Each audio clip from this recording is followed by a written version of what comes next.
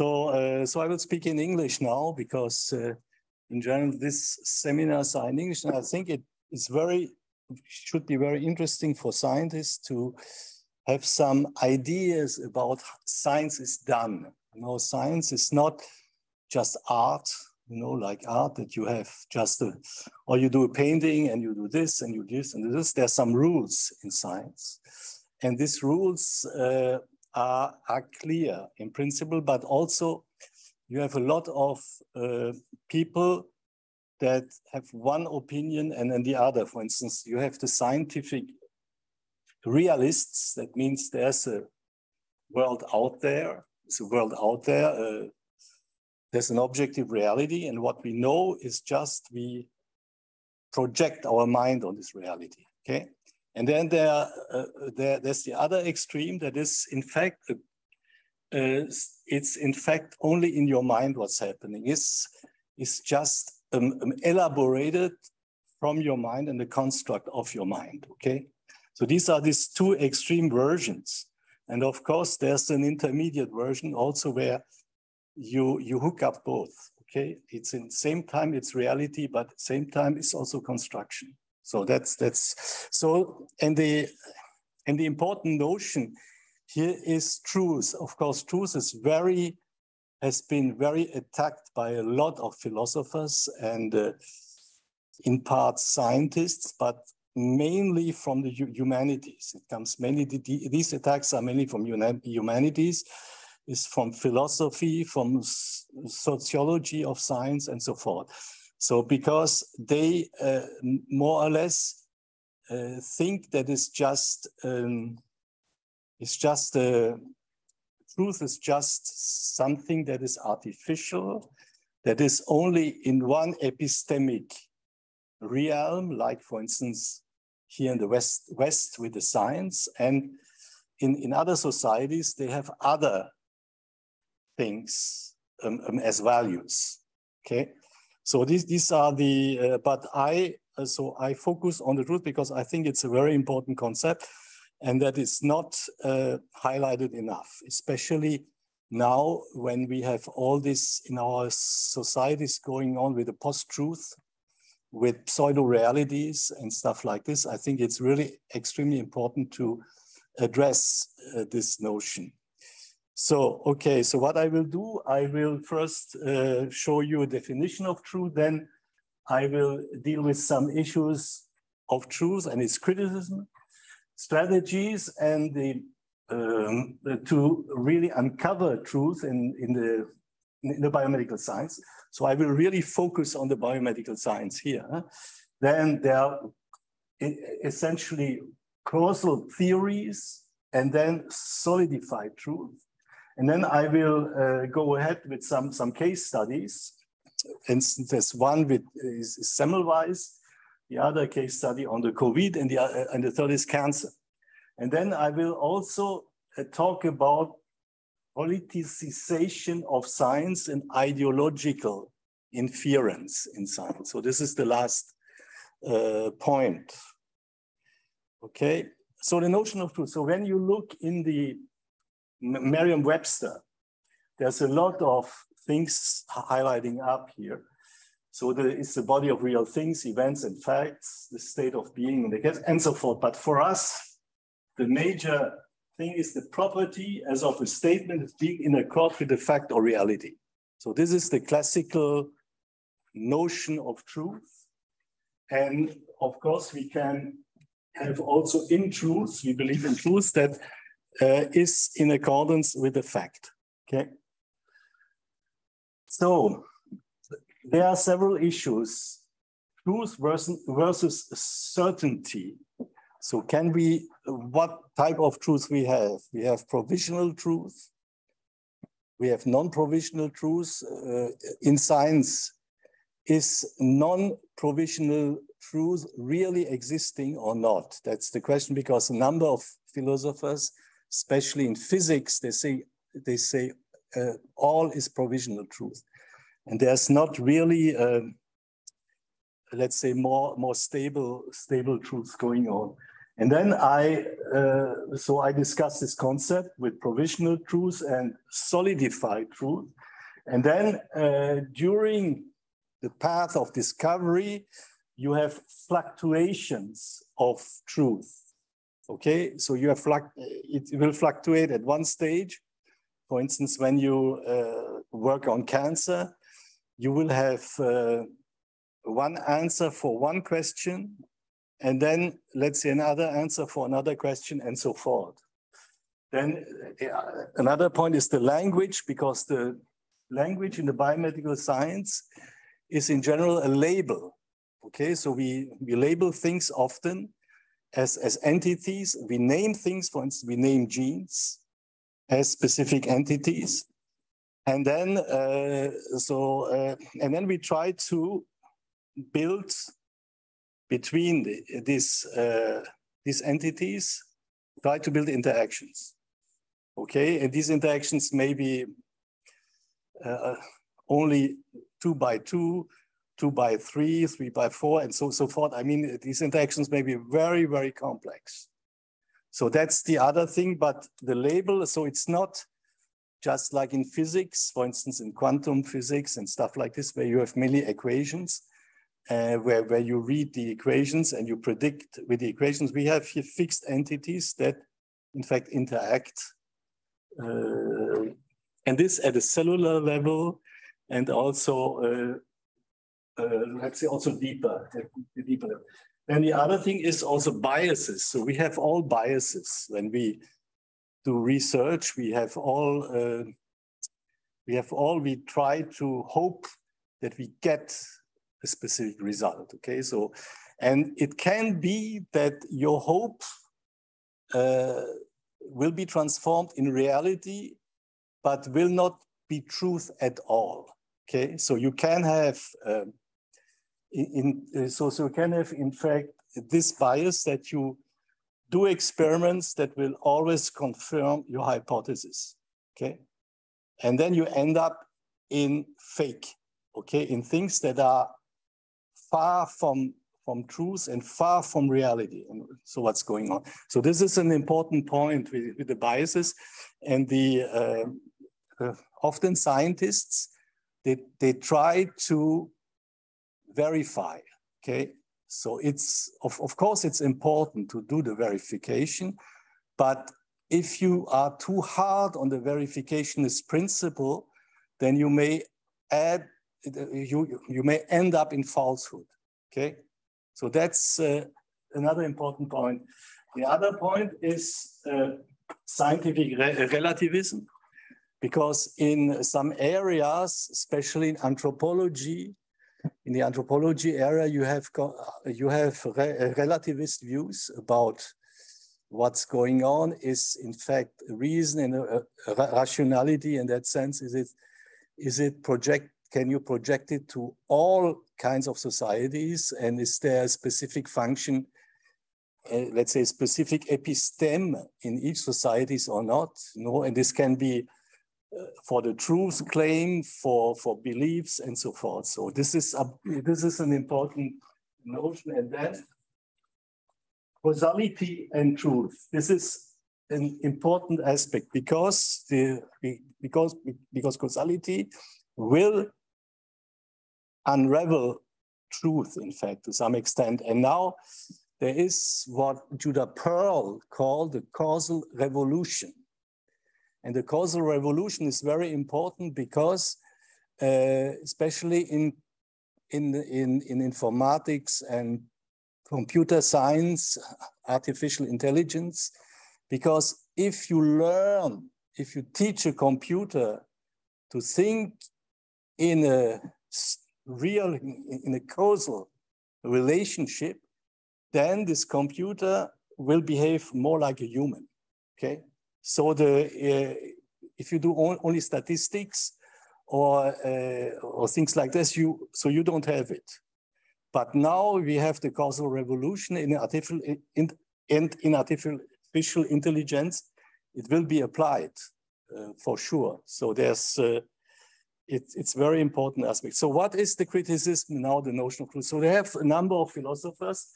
I cite only very few here. You have Nietzsche, Paul Feyerabend, Kuhn, Foucault, and Lyotard here, okay?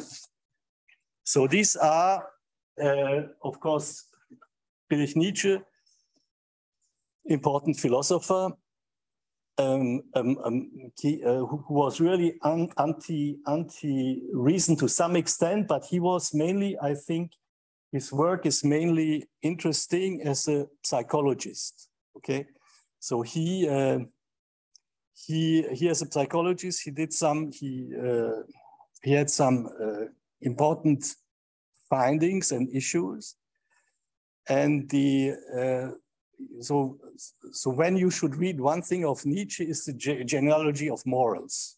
Okay, so the genealogy of morals is extremely interesting because there he described really at a societal level what's going on with the psychology of people. Have you a psychology of the herd people or the psychology of people who want to know? Okay, so this is the thing. So it's extremely interesting. Then there is Feyerabend, Paul Feyerabend, philosopher influenced by the critical rationalist philosophy, but he was against it because he said that, in fact, at the end, anything goes. And I mean, if you phrase it simply, then you would say that, in fact, science is a kind of art. It's not real, there are no real rules to go ahead with science, just you can do this, and then you do like a picture, so you paint it. But you can read this in detail. And there's Kuhn also is a very important thinker. So Kuhn was essentially, when you should read one book, is the structure of scientific revolutions, because this is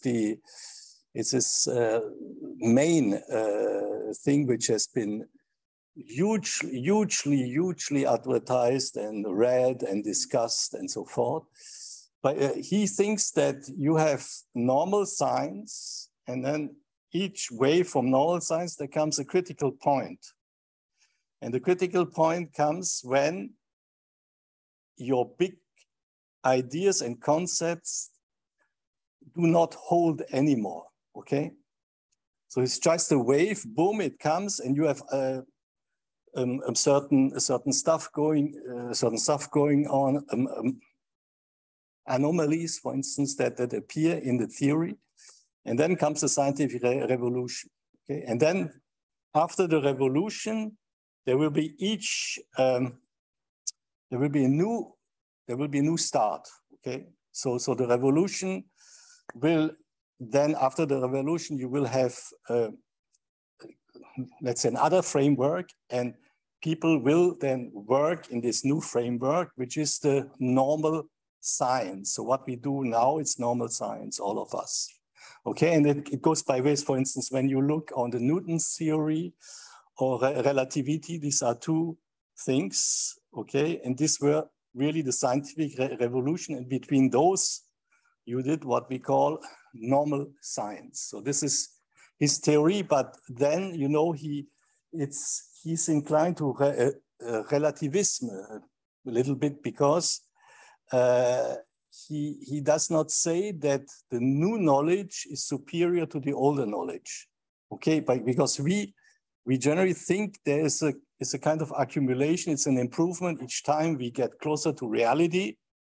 It goes like this, but for Kuhn, it goes like this in waves, okay? And he's not really saying, he's a little bit saying that each episteme from each period in society is specific to it, and you cannot say it's superior or inferior. It will just explain.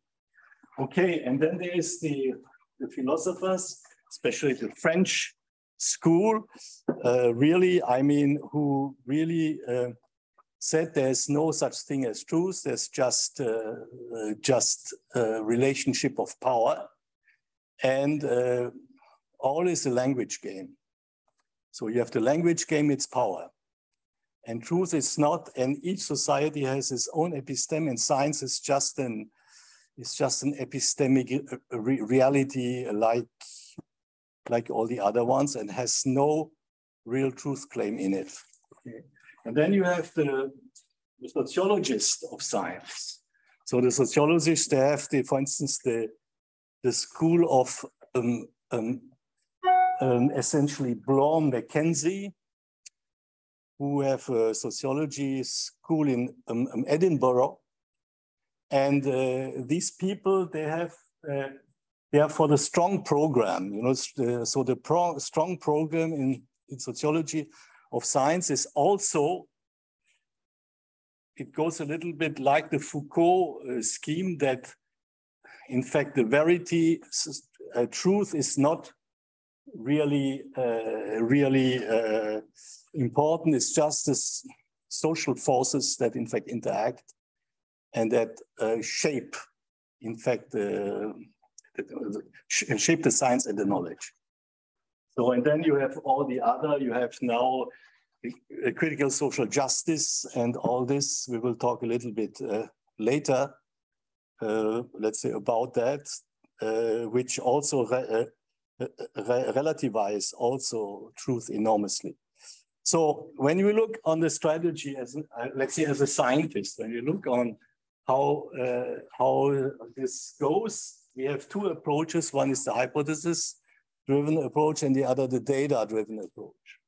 You have these both, and they are in fact integrated, because so the data will generate new hypotheses, and the hypothesis, when we examine them, so when we put them on a trial, on test, they will also generate data and so forth, and the data will be reinterpreted, and it goes like that. But what comes first? So this is on the top, Robert Weinberg, who gave a talk here in Bordeaux for some time ago. This was before the COVID. And for Robert Weinberg, he's a famous cancer researcher. He claims that without hypothesis, you cannot do that. Hypothesis is in fact first. And from the hypothesis, we derived experiments, we generate data, and so forth. But now there's also a counterpoint. For instance, Golub here in this Nature paper. It's already an older paper, but I think it's very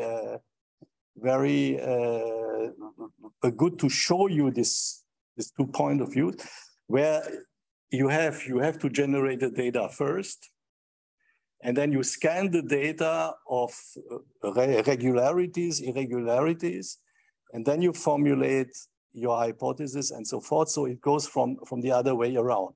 Okay, so this is mainly this data-driven approach.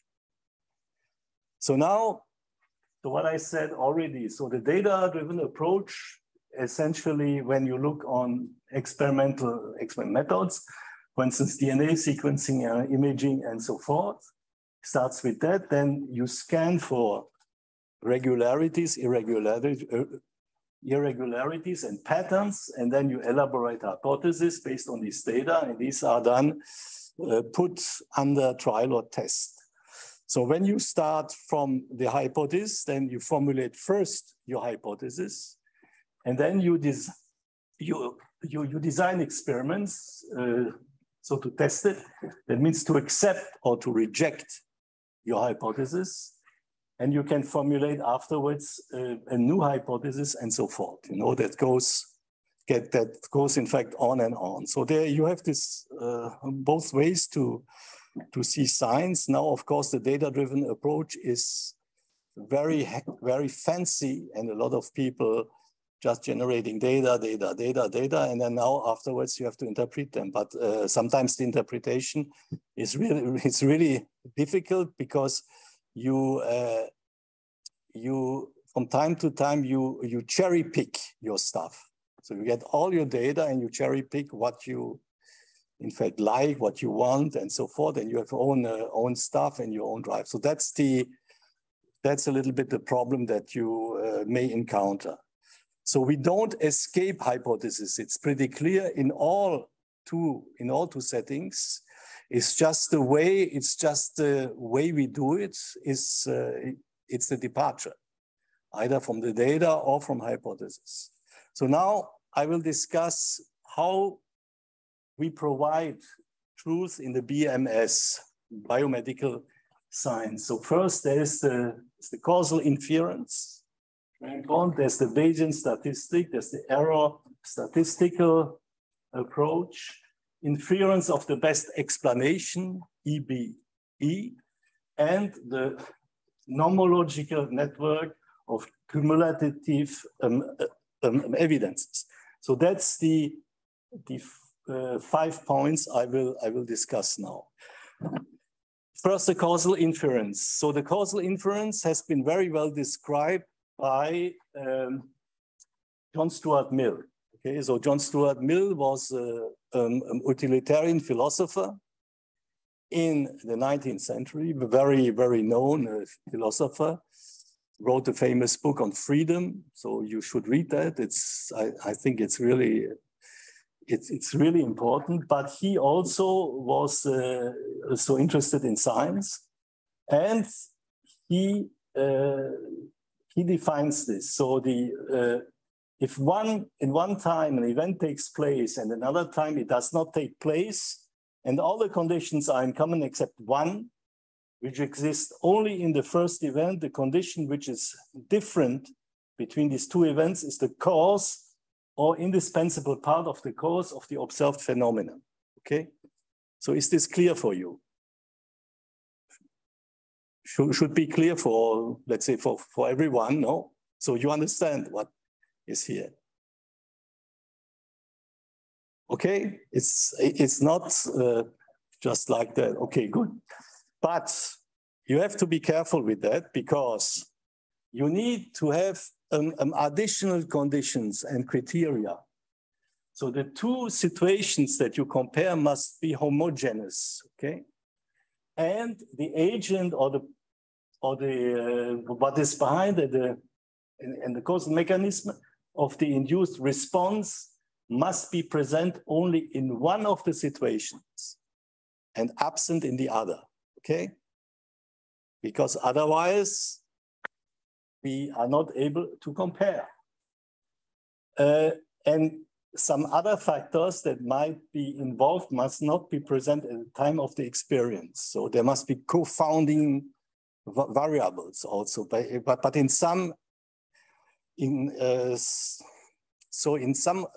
causal inference, you have the confounding variables, and then you fix these variables, and then you can go ahead even. Okay, so it's the way it's gone. So the causal inference is essentially driver in the discovery in biology and medicine. So it takes a essential potential causal connection between the molecular alteration and the phenotype. Okay, so that's important. And now, of course, the causal inference has become big. You know, there's Judah Pearl. Judah Pearl wrote a book, entire book on causal inference, which is extremely, it's let's say hard to follow, but you should read so a recent book that came just out of Judah Pearl, which I will show you at the end of the talk. Okay, so now the Bayesian approach. So Bayesian approach is a statistic approach where we estimate the incidence, or we estimate, let's say also, we estimate our belief that one hypothesis is true, and it goes from 0 to 1, okay? So you can fix it from 0 to 1, 0.5, 0.6, 0.7. So what you estimate so to be true. And then you look on so in fact, an association, when you have A and B, So the probability of an event associated with a condition X is the result of the probability of X multiplied by the probability of the event that the event is associated with it occurs. And this is divided by the probability that the event occurs, in fact, on its own. Okay? So you have the probability, you have a probability that is there. So when you have the event R, for instance, is a hypothesis.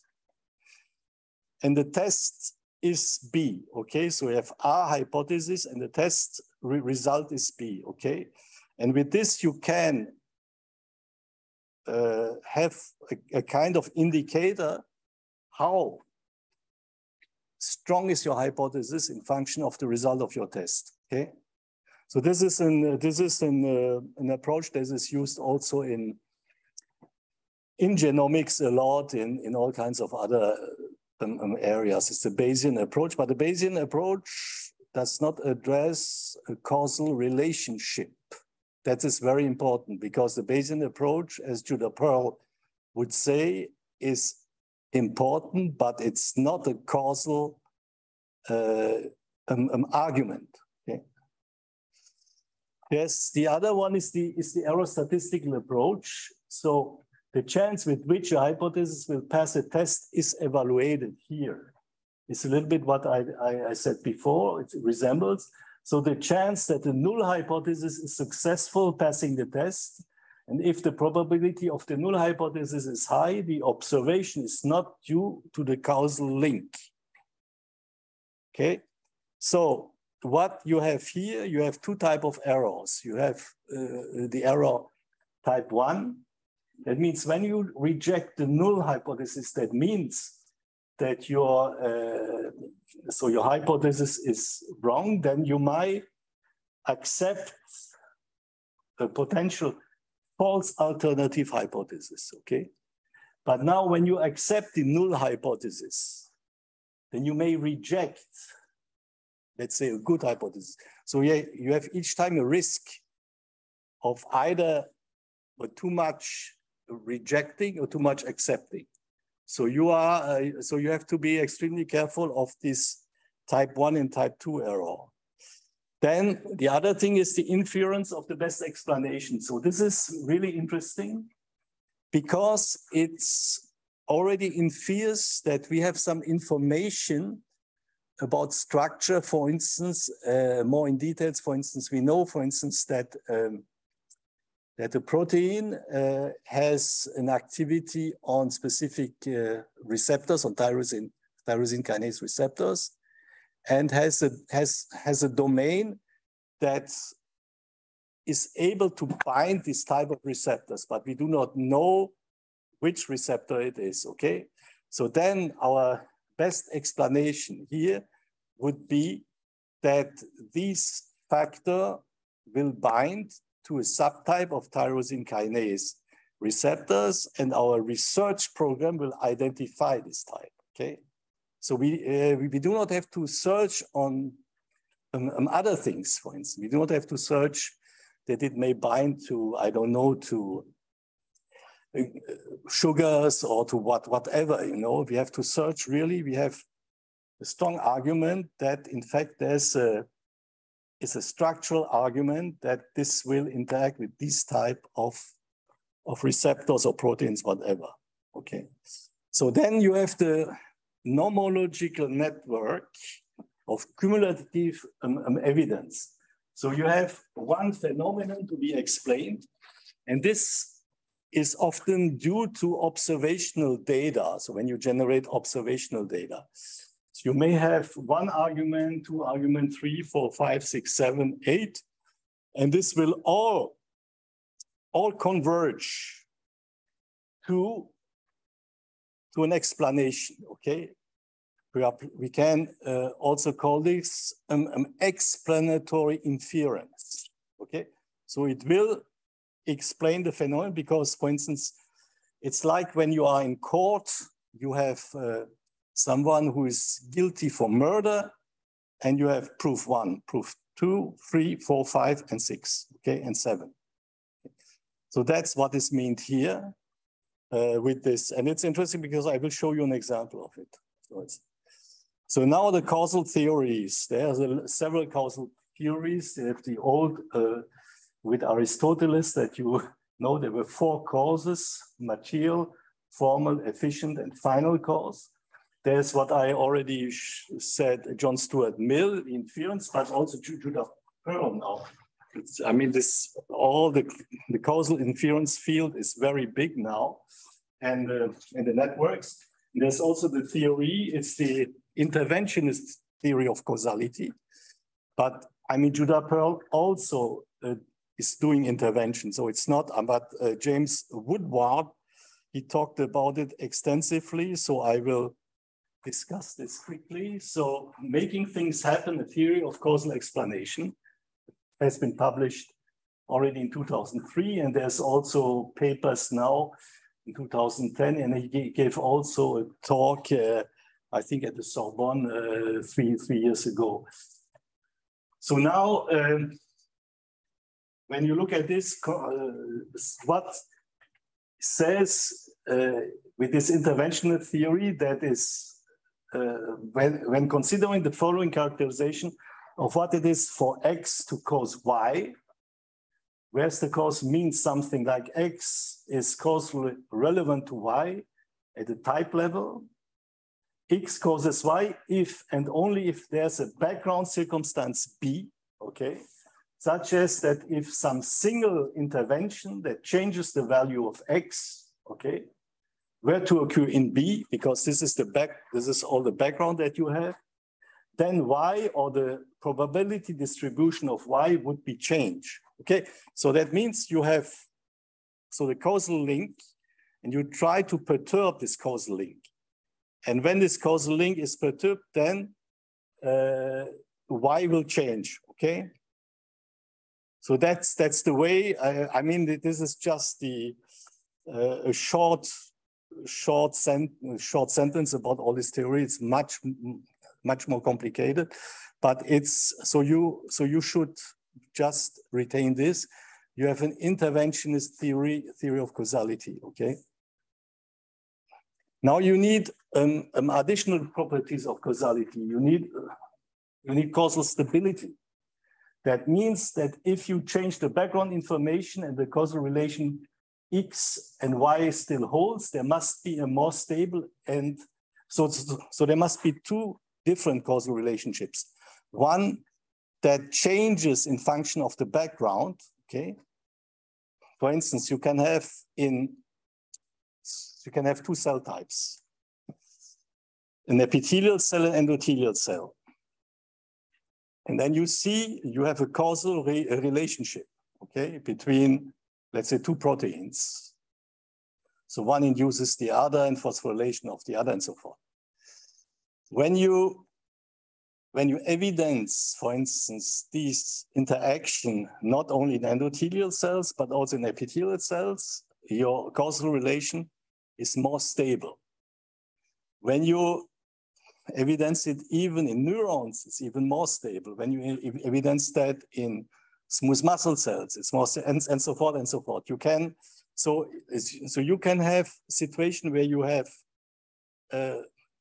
only a situation that is dependent on the specific background, on the context, and the other, which is more stable. So the other is, what you have also is counterfactuals. What is a counterfactual? Counterfactual is what if not? That means that you have to ask the question, what happens if, for instance, X is not like it should be? So what happens with Y afterwards? And this you can formalize this in equations and in a causal diagram, okay? So this is important because the counterfactuals, up to now, no computer can do it. So the idea would be evidently that the computer can do a counterfactual, and if it does, if he has integrated the counterfactual, then it would reason more like a human. It will not be like a human, but let's say more reason like a human. Okay, and then you have the causal pluralism or monism. You have the choice between you have one phenomenon has more than one causes, or you have also hierarchy of causes. One is an ultimate cause, and the other are just promoting causes. And you have just a situation where you have really only one cause. And there's the causal specificity, which is also that you have really this interaction is specific between X and Y, and you don't have anything else that will interfere. And then you have downward causation. So what is downward causation? That means you have a framework, and you have an explanatory framework. For instance, a phenomenon in the cell physiology that you can explain by, let's say, biology. Let's say, yeah, there's one molecule identified that will interact with another one, but you can explain also by physics. Okay, so the downward causation is, in fact, you have an explanatory scheme in physics that may explain a physical constraint, and then you have the biochemical level, and these two may interact. These two may provide two explanatory systems, but which can be in fact glued together. Okay. So now the path to solidify truths. You may have at one in your path of discovery, you may have fluctuations and uncertainties. You may have stability and more certainties that may be transitory or more permanent. Then you can have again fluctuations, uncertainties, and then again instabilities and certainties, more permanent or transitory fluctuations, and it goes on like that. Okay, so it's often it's the general scheme that is there. So now, what is a solidified truth? So people, in general, in physics, they don't think there's anything like solidified truth. Okay, in physics, they think when you look on quantum physics, mechanics, and other stuff, you just describe stuff, and you just predict, and there's no such thing as a solidified truth. But we have, for instance, in biology, we have the cell theory. Biology, we have the germ theory. We have the blood circulation system. We have oxygen and oxygen energetics. We have DNA and we have RNA. So to me, this is solidified truth because it constituted a framework where our science is evolving. And I believe the likelihood that a cell theory will be shattered in biology is very small, okay? So that's, of course, a lot of philosophers that don't agree with that. It's just my view. It's just, I say that these are the building blocks that that have a certain certainty. I don't say, let's say, an absolute certainty, but these are building blocks that have a certain certainty in which we are doing our science, okay? Because it would be useless to do science when we would say we are still believing on Flügger's protoplasm theory, okay? What is Flügger's protoplasm theory in the 19th century? Flügger was a histologist, so he thought that in fact you have some nuclei, and then around floating you have some protoplasm around. There's no cell wall and nothing. Okay. So that's okay. If we would think like this, it would be a no end, and it would not correspond to reality. Okay.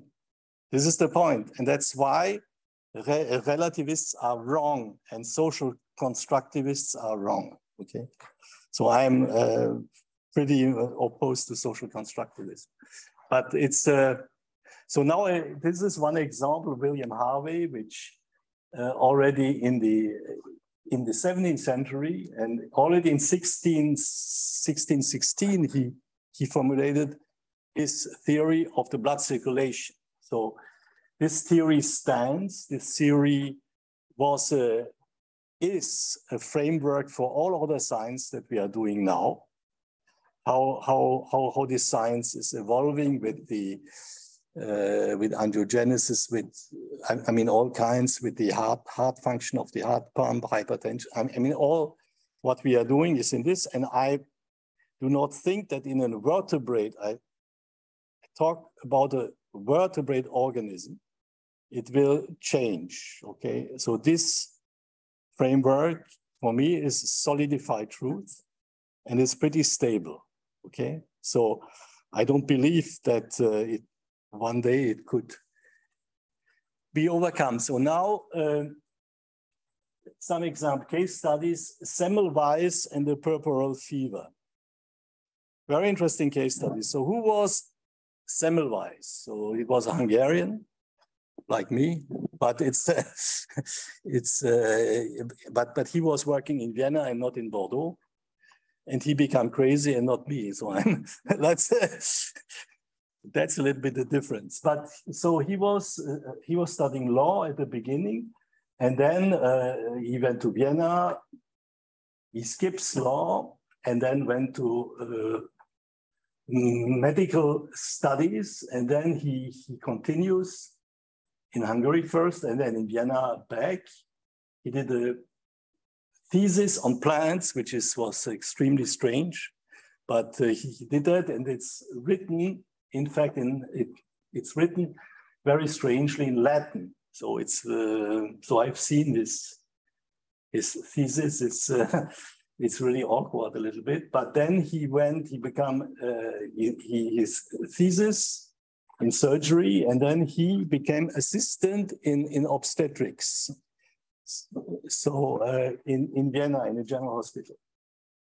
And then, of course, he found the causes of the puerperal fever. It's very interesting how he did that. Then he went back to Hungary, and then at the end he started to become a little bit crazy. So he was sending all kinds of things to famous professors in Germany, in England, also in France, where he was accusing them that you kill pregnant women, and because you do not accept what I'm teaching. Okay, you do not accept, but I will show this you later. So he was in his time an outcast. He was not believed at all. So what was his stuff? His initial observation that was in one clinic, you had one ward and you had another ward. You had two wards. And the first ward was mainly, there were physicians and students, and the other only nurses, okay? But what he saw, there's a big difference, because in the first clinic that you see here, you have a high death rate. At one moment, more than 15% died, okay? This is just an example for this. And in the second, much lower than 5%, okay? So at that time, people thought either women were psychologically strange, either there was kind of miasm, so that means this kind of vapors that came out from bodies, I mean especially dead bodies that will go across walls and stuff, and then the poor woman will in fact have it and get it and die from it. There were also some stuff that may be some stuff outside, rays from the outside, from the universe that came, and these rays would affect women and stuff, and that would be for this reason. And in fact, they have no clear explanation of that. So what he said, no, there must be a scientific explanation of it, because you have to remind that at that time, the germ theory was not established. Louis Pasteur came after, okay? So without any germ theory, he had to reason and to do finally a kind of clinical and also experimental experiment to find out the cause. Okay, so what was believed? Fatality, atmospheric, cosmic, atmospheric causes, epidemic, unknown factors, women psychology, and so forth. But he did not, so he was not happy with all this. And he tested these hypotheses. This is one of his writings. I mean, he did all stuff in German, so it's, he really said here that he very precisely, he examined the causes of the puerperal fever, with great rigor, okay? So, what did he do? He observed different mortality rates in two different located wards, maternity wards. The historical record, he looked at the historical record when no dissection were performed, and when no dissection were performed, there were low mortality. When he looked at the death rates in 1822, they were lower because at that time, anatomical dissections were not performed. Then there are also time-dependent fluctuation, which are dependent on the stuff and on the dissections. If they were doing a lot of dissections, they had a lot of infections. So what I'm saying by dissections is that, so the dead women, they went in the basement, and they were in the morning, they were dissected by the physicians, okay? So that's what I mean by dissection. So they had already let's say in contact with their hands, some of the stuff that what he called faule tierisch-organische Stoffe. That means that some substances that were so I don't know how to say this in English, but substance that foul, that means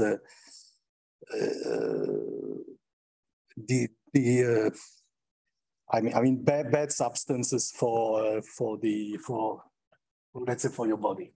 And then so sorry, this one. Then when foreigners came, they did a lot of dissections, and there they saw there was an increase of that rate. Then he did an exclusion of psychological factors, because he did this in two ways. Because there was a church, there was a bell ringing each time, and the bell ringing of the priest when a dead body were taken away from the ward, there was always a priest leading this, and with the bell he was, and the people in the hospital thought, yeah, it's because of the bell and because of the psychology that will increase the rate of the puerperal fever. So he said to the priest, don't bell anymore, stop. And the rate was the same. Then he put also the women in other positions, so on the side, it was also the same. So all these factors were excluded. Then what he had also was that in women outside, they gave outside birth, for instance, at the entrance of the hospital, because a lot, they were pregnant, especially poor women, and they were unable to reach the hospital. And then they gave outside, and these, they had really very few puerperal fever. And the other was his friend, Kolechka. He did also a dissection, and he cut his fingers, and he got a general infection, which was exactly the same as the puerperal fever. Okay, so the idea, there must be a substance from the dead bodies coming up.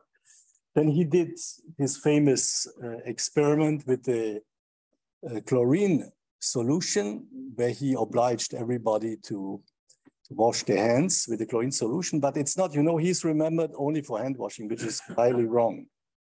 People have, he has laid the foundation of experimental infectious research, research on infectious disease, sorry. And then the other thing was that initially, you have to remember that they didn't have any ideas of germs and stuff like this. They didn't have any. So initially he thought it was only from the dead bodies. But he found also that when they examined the woman that has a cancer, so they examined them, and then they went through the ward with the examination that the other women, they get all puerperal fever.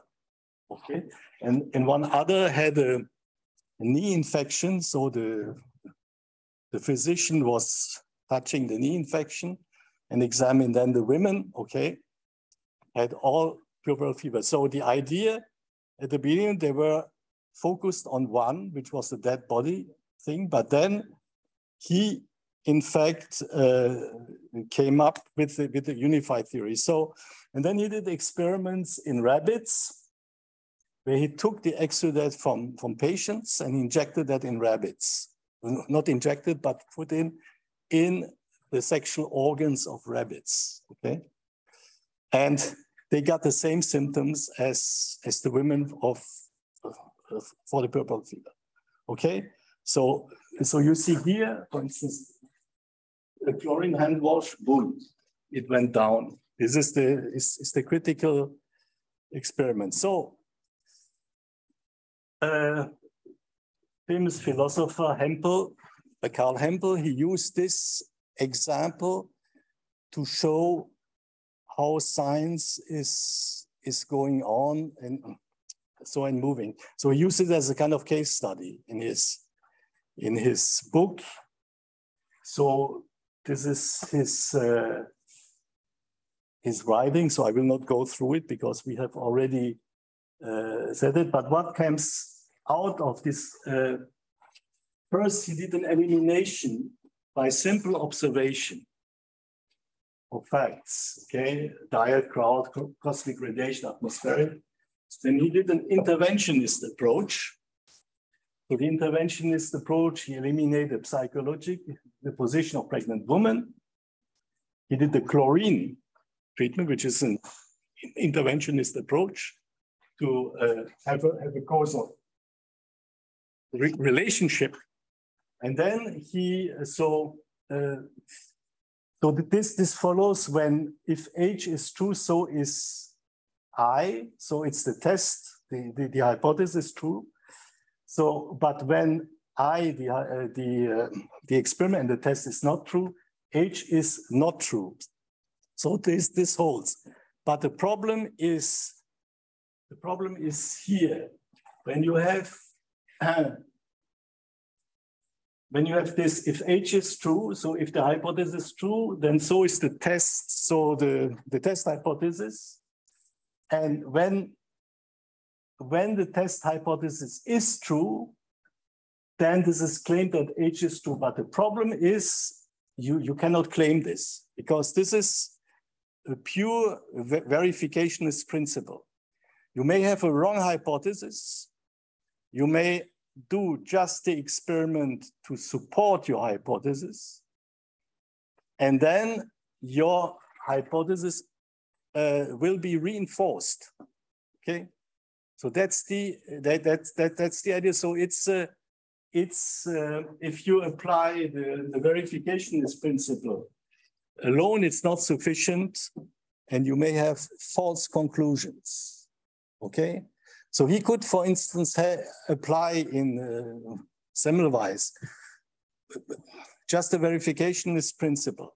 That means that the hypothesis that in fact the puerperal fever is due to putrid stuff in dead bodies.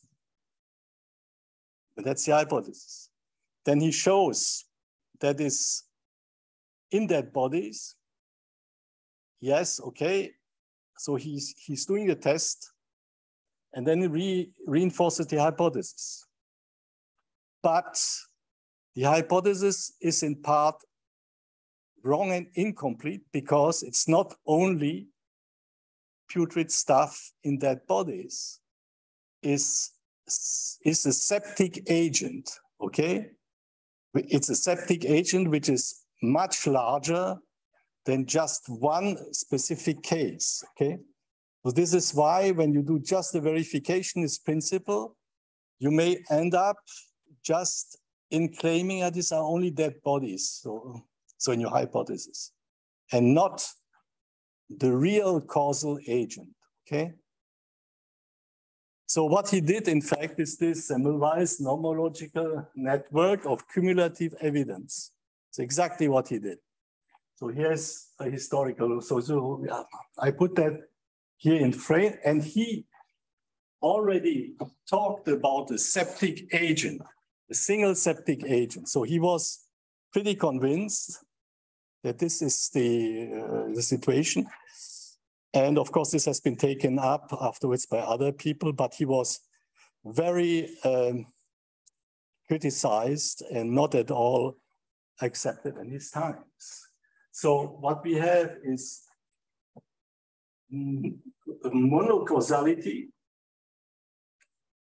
So there's the idea of a septic agent or multicausality, where you have independent substances that may trigger this, this effect, okay? But in fact, so he shifted from monocausality to pluricausality, and then, however, he backshifted to monocausality because he was claiming there was a septic agent, single septic agent, which has been proven afterwards by the germ theory. Okay. So there's this causal relationships. So either a priori, so you just observe the stuff, and there is also the intervention and the inference. So I talked already about that. So this is what he wrote to famous professors in Germany, for instance, or in Vienna. He insulted them. Really, I mean, you are killers. You don't accept my teaching, and you are killers and liars and stuff. So it's very, when you read this, it's really tough. So I don't have the time now to translate it, but he insulted them. And he insulted them a lot, you know,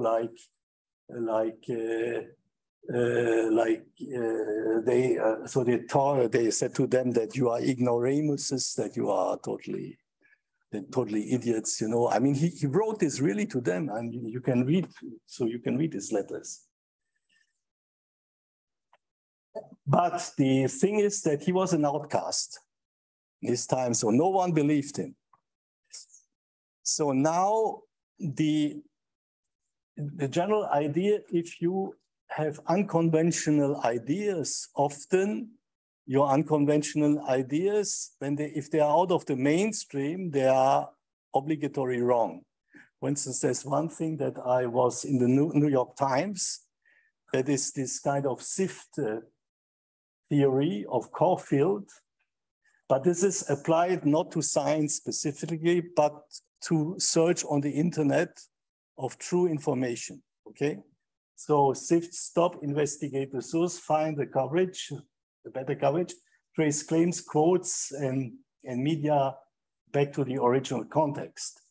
And there were also some theories that were not, let's say, in the mainstream. Of course, these theories were wrong, but however,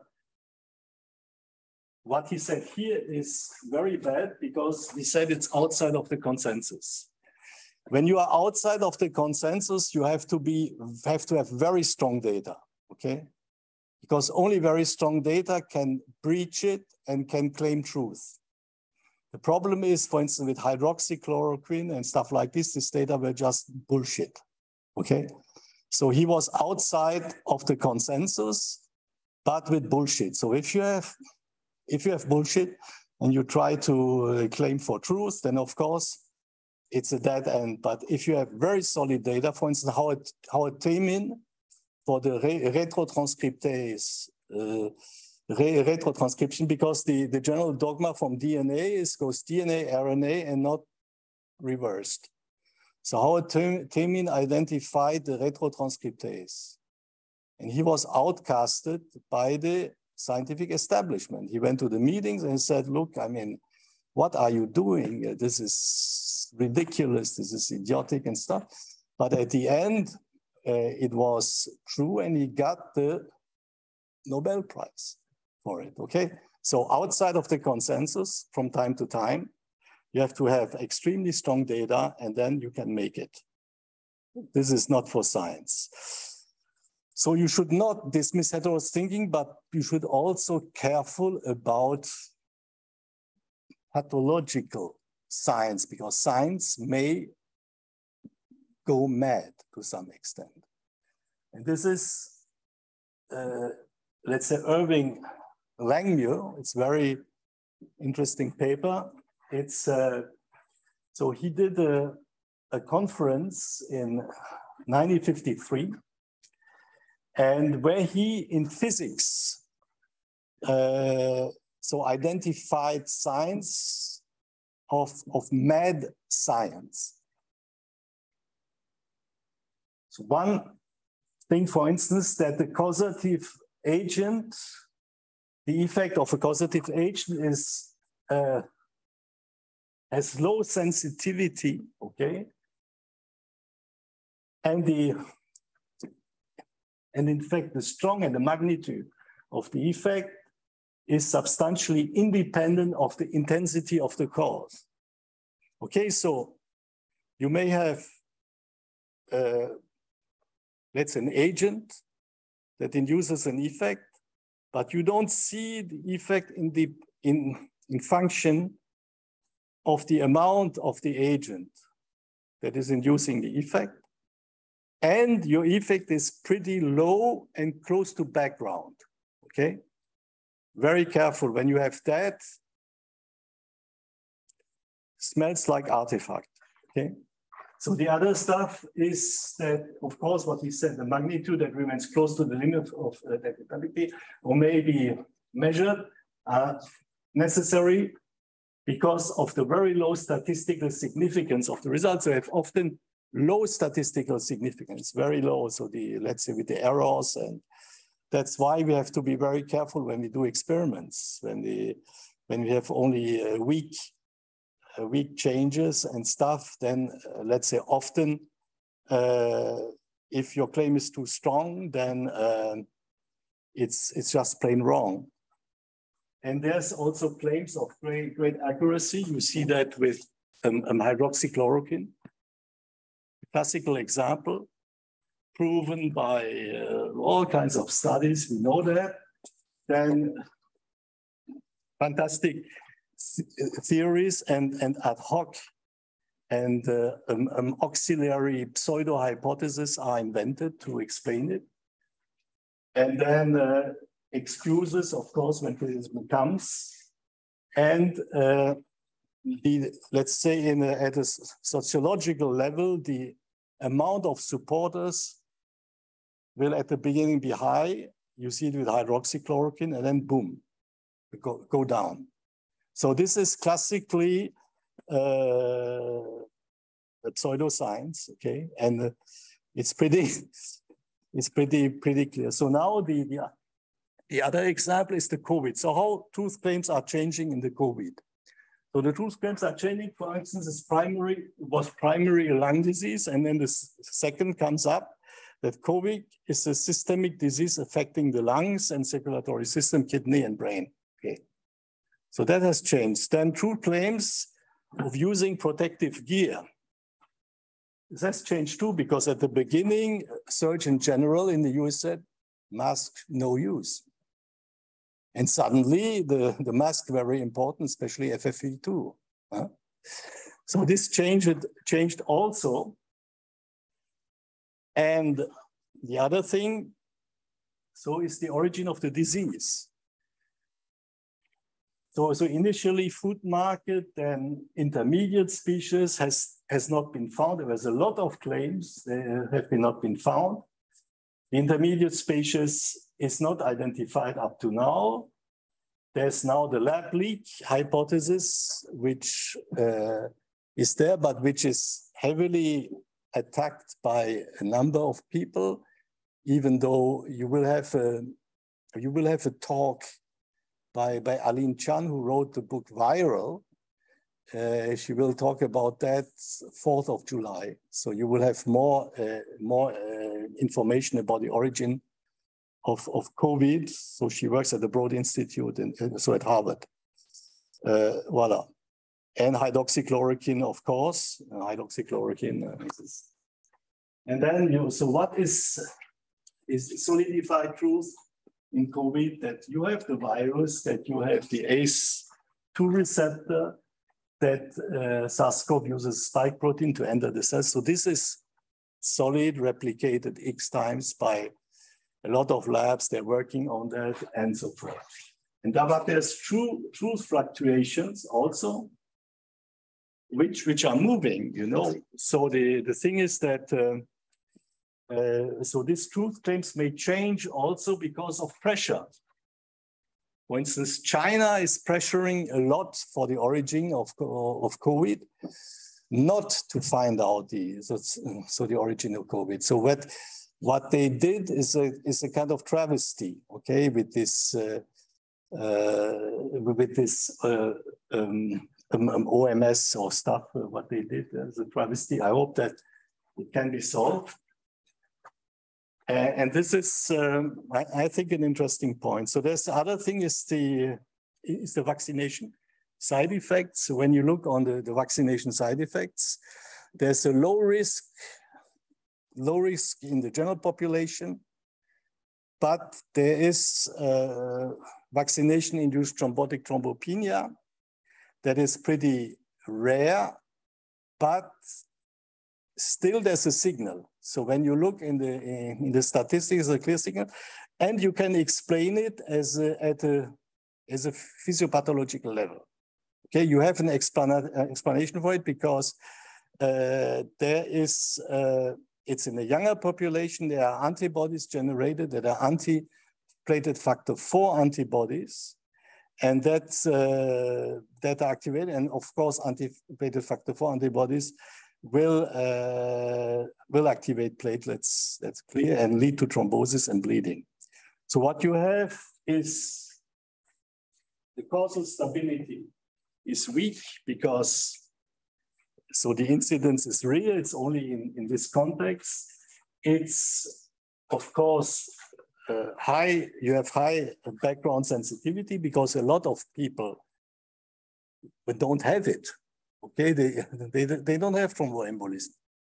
So that means that in the population who got a thromboembolism, there must be some specific background exist in this population, okay? So high restricted background sensitivity. There's also time-dependent factor that is important because it's after, and there's also counterfactual evidence. You can ask a question, if they would not have been vaccinated, then they would have no signal.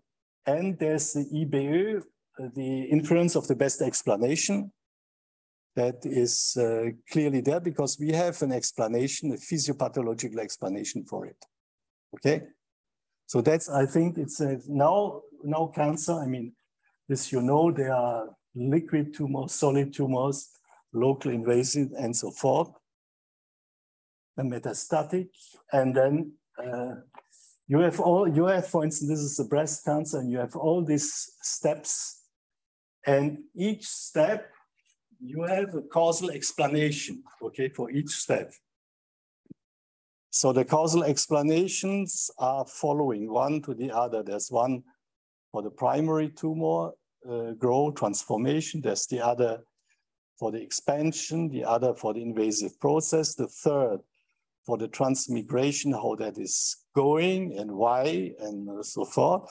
Then the seeding and the periphery, also causal. So you have a lot of changes in the causal, let's say, events that in fact are unfolding. And you have to look on every one and then to link them also together. So that's, and of course we did with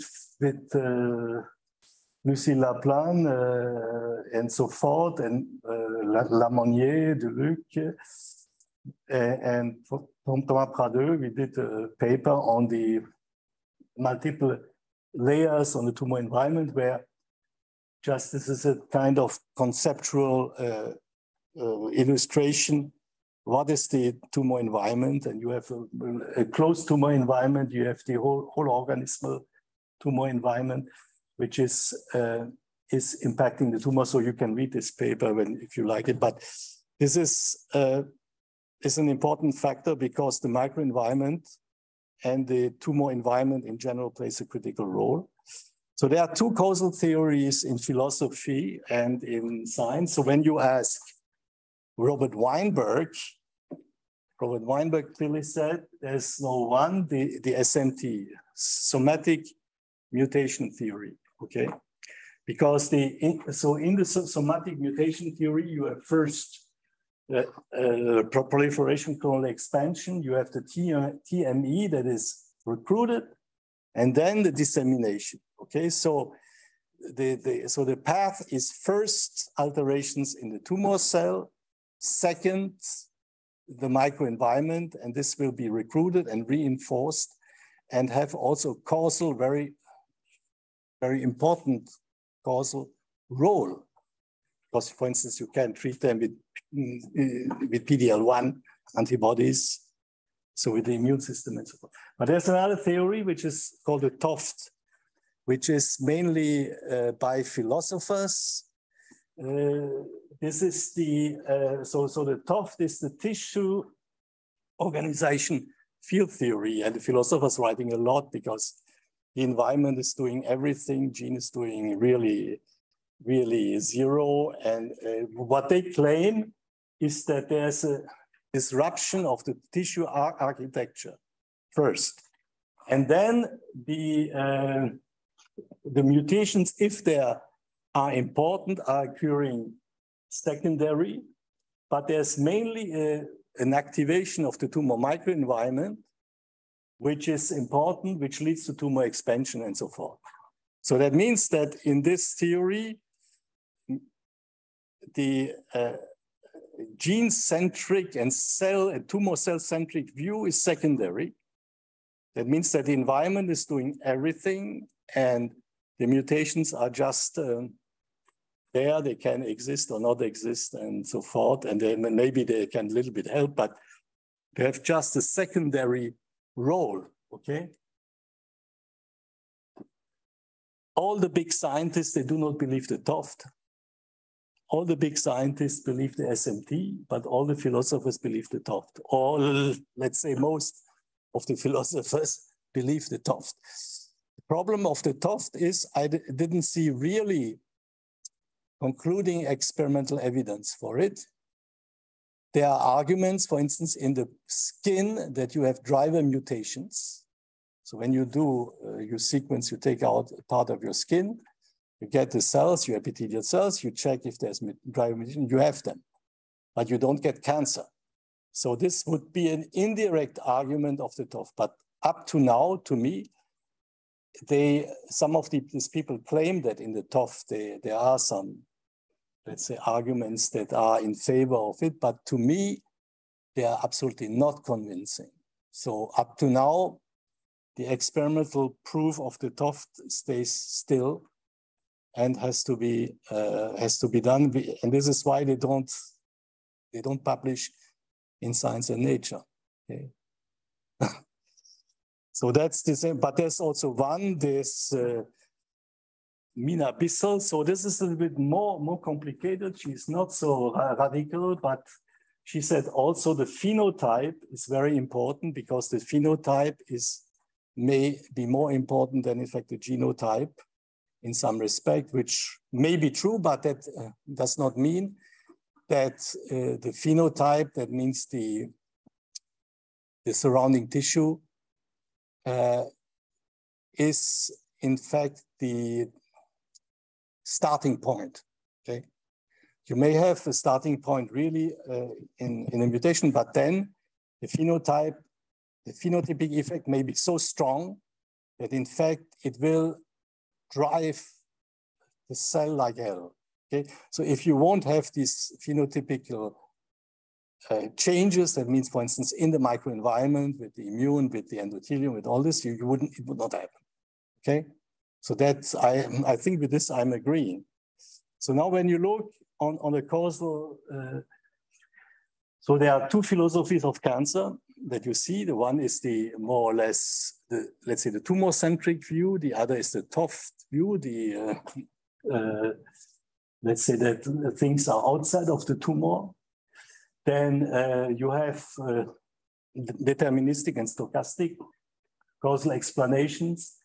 Then you have a number of relative strengths of the various causes, of the types of causes involved in cancer.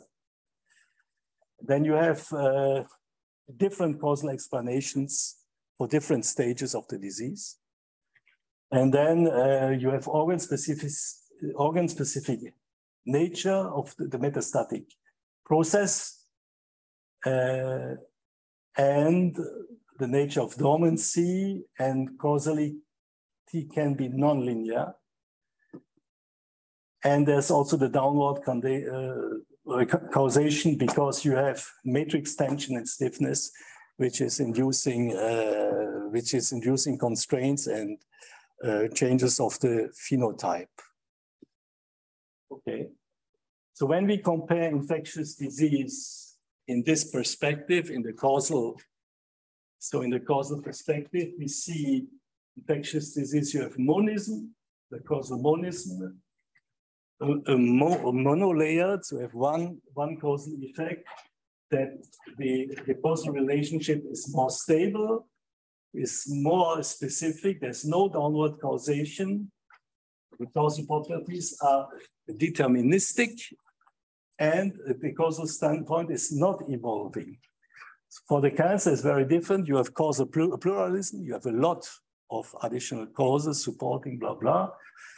You have more layers. The stability is less stable. You have the causal specificity is not as specific. There's downward causation, yes. Causal properties, it's deterministic and stochastic, and it's evolving with tumor progression. Okay, so your explanatory change. So what is in fact cancer? It's like a cubic picture to some extent. So it's not, we have not a unified understanding of it, because you have all these interferences, let's say, everywhere. So now, politicization of science and ideological penetration. Okay, so I have a little bit long, huh? But it will be soon finished. Huh?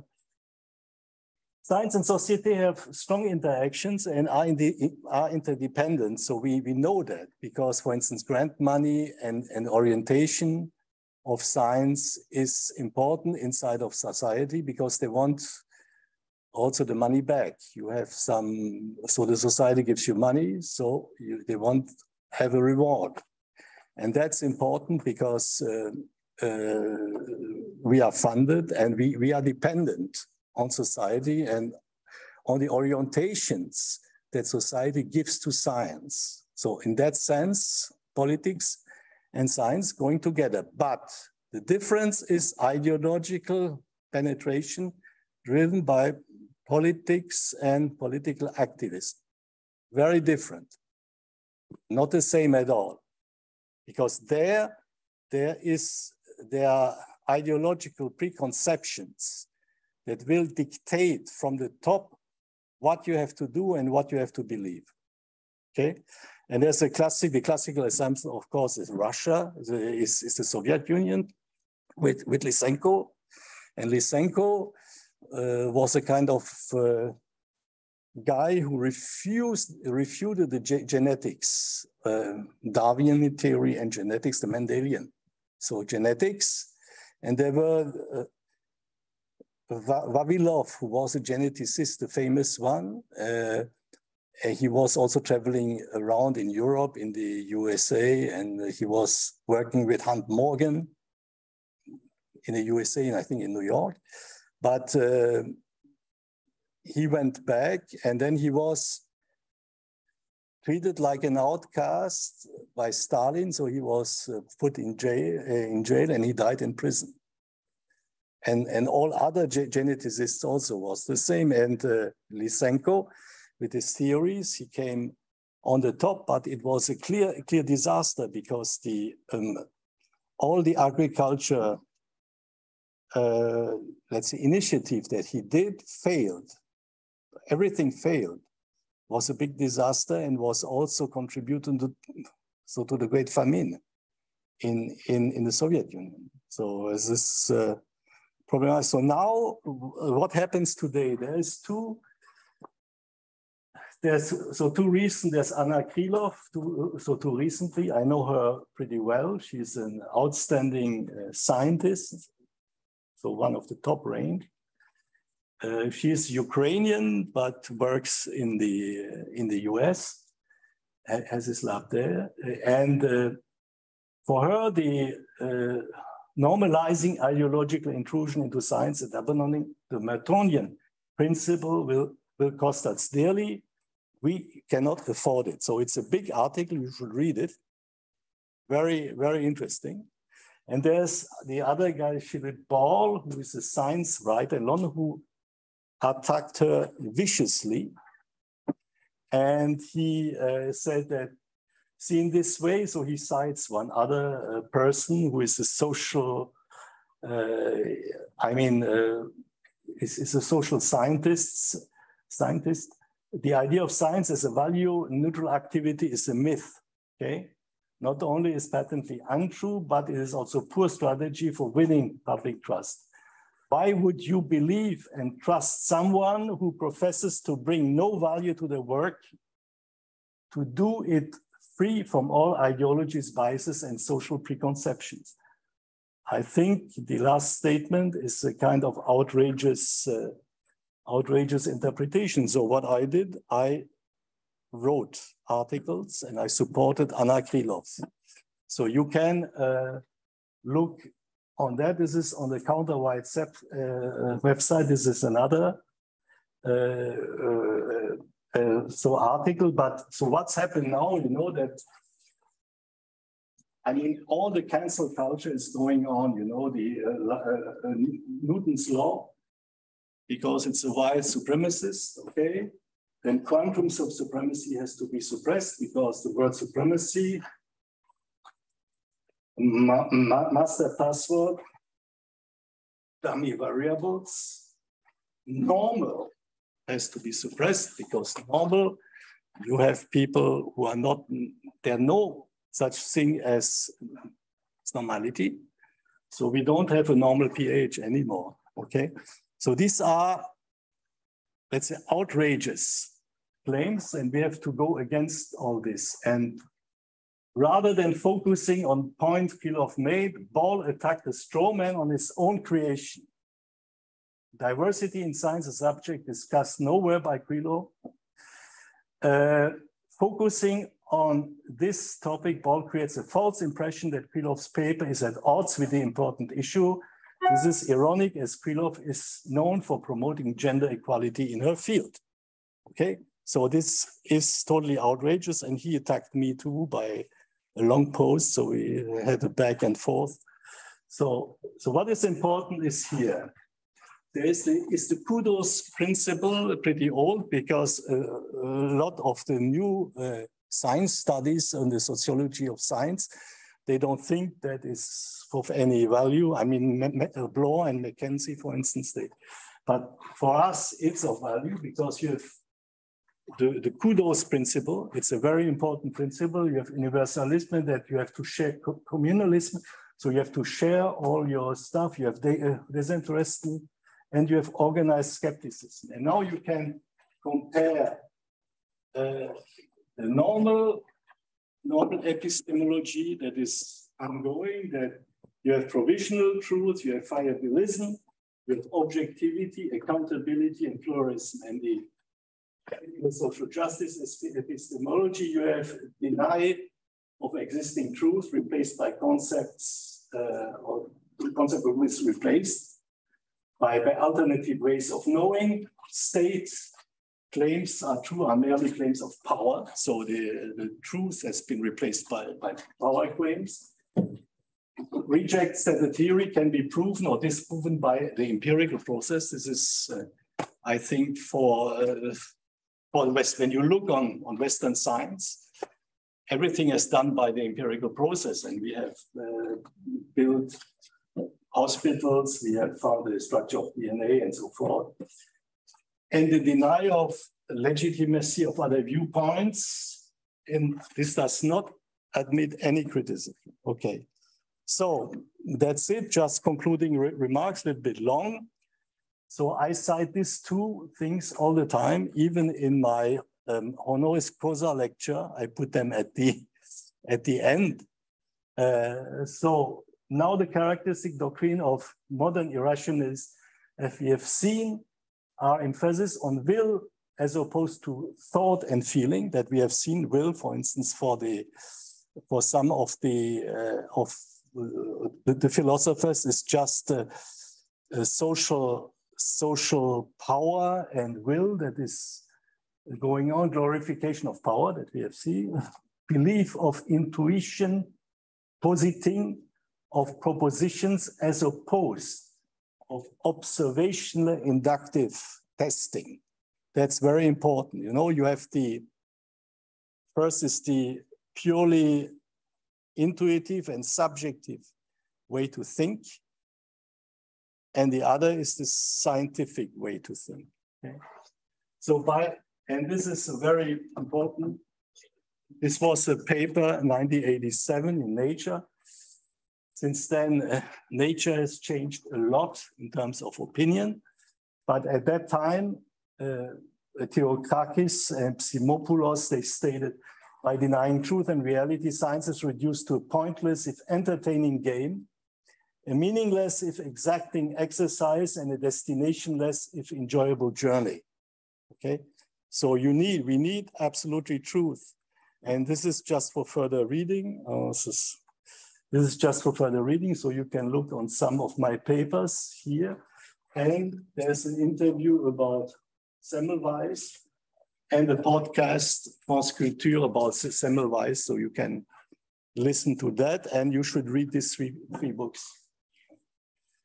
Theory of Reality, Peter Godfrey Smith. So my way to think is pretty close to his. Okay? Then Judah Pearl, The Book of Why, and The Constitution of Knowledge by Jonathan Rauch. So these are three books you should read because you will learn a lot. They are pretty easy to read and I think nice to follow, and you will get some background what is in fact scientific thinking. Okay, thank you very much. That's it. Was a little bit long, but okay. Even if it's a little bit long, I think it was useful. So now let's say questions. Are there any questions? Yeah, there are no questions in the chat. Have you any questions? Be free, ask, don't be shy. So what So what did you understand of all this? So did you understand